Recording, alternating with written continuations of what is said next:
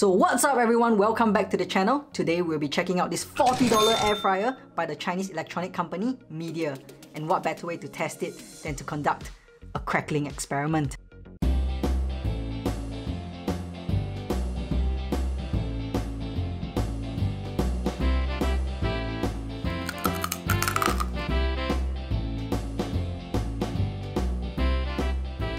Joining us in today's review will be this bad boy right here.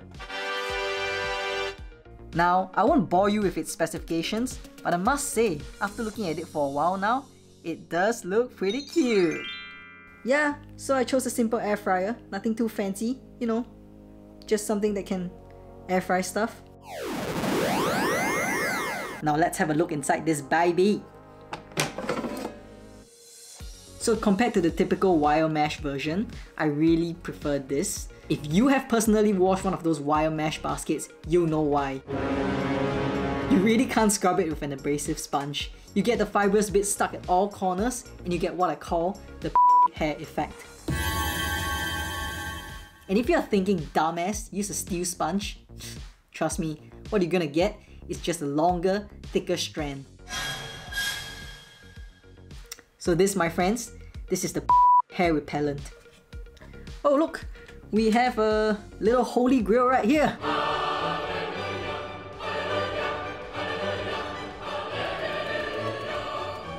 So I suppose you're meant to add water into this cup and put it in the fryer while you're cooking. And I guess that moisturizes the meat as it cooks. And also, you might want to... Wait, what?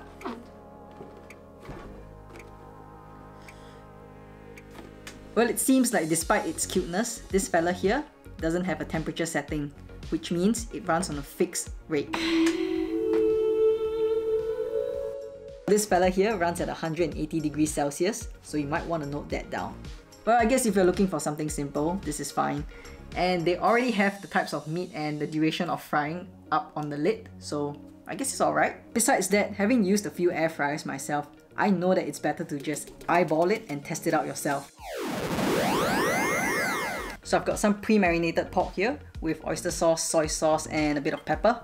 I've also removed the skin from the meat. This is because if you cook them together, what I generally find is that the skin will be perfectly cooked, but the meat will be dry and tough, like Gandhi's flip-flops.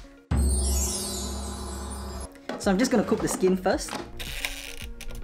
So the moment of truth. Ooh, look at that blister. Baby! Alright, I'm just gonna let the skin rest for a bit while I prepare the rest of the pork.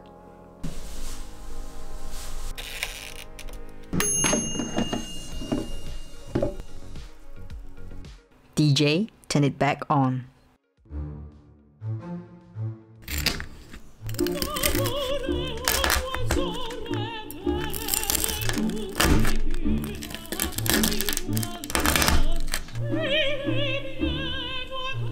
Now for the taste test.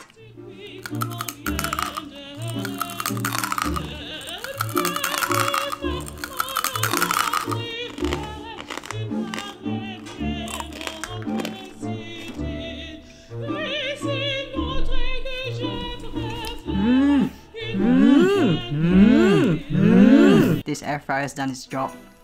Okay, I can't take this anymore.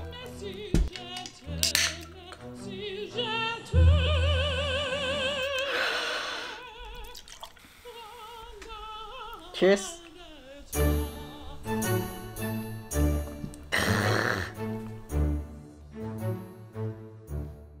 So let's talk about the liquid gold. With an alcohol percentage of only 2.5%, it's almost non-alcoholic.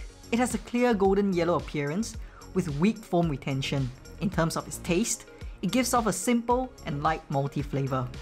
Let's see if we can do something about the foam. I've seen some people do this to make the beer foamy again. Well, guess it doesn't work on this one. Moving on to the air fryer. So at its price point of only $40, it is extremely affordable, and not to mention, it works well.